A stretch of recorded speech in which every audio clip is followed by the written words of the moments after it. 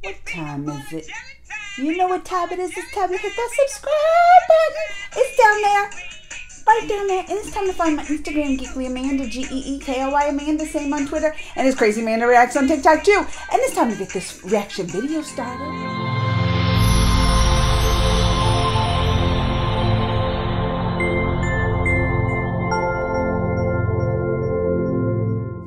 I'm telling you, Disney Plus tricked me, because the other day, or maybe it was a week ago, my husband was like, they're coming out with a new Mandalorian in May. I was like, they're gonna, season 2, they releasing the season 2? They already done this early?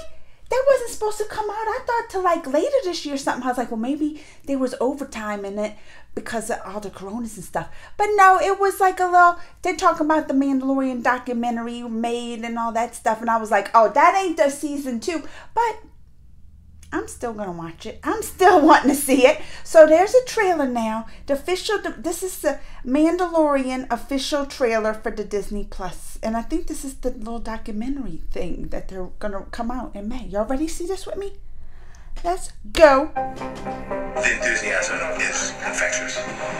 So much of this process is about problem solving and making breakthroughs.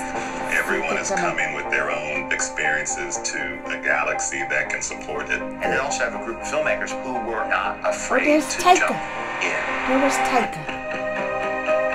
It's hard to believe Disney all these Gallery. years later, there's such energy around I met him, the Dave stories guy, in the this Dave world. from the Noli's, I forgot how to say it. Volume put me back in a set as if it was built. The outside is all video walls and the top is video walls. They'd be interested how they made all this. That was, for me, one of the most rewarding experiences as someone who just loves Star Wars. Look at that, the storytellers. It was like one of the weirdest and best things that ever happened with Werner. He was acting against the baby, and he started directing the baby directly. I'm trying to direct Werner, who's now directing the puppet. He was telling us we needed to commit to the magic, makes them use the puppet.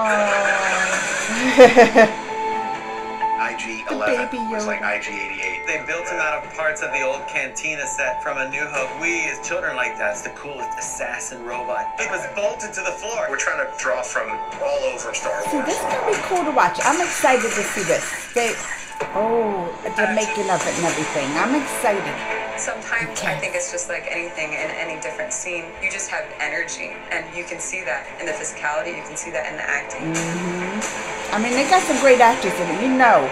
George reiterated, remember to make these stories hopeful, to give that to kids, because they really need it. Oh, don't make me cry. It's important to the foundation of Star Wars. This gonna make me cry. We don't just want action, we want to feel uplifted. And Star Wars ultimately is about family. It is really saying there is a lot of hope out there. This gonna make me cry.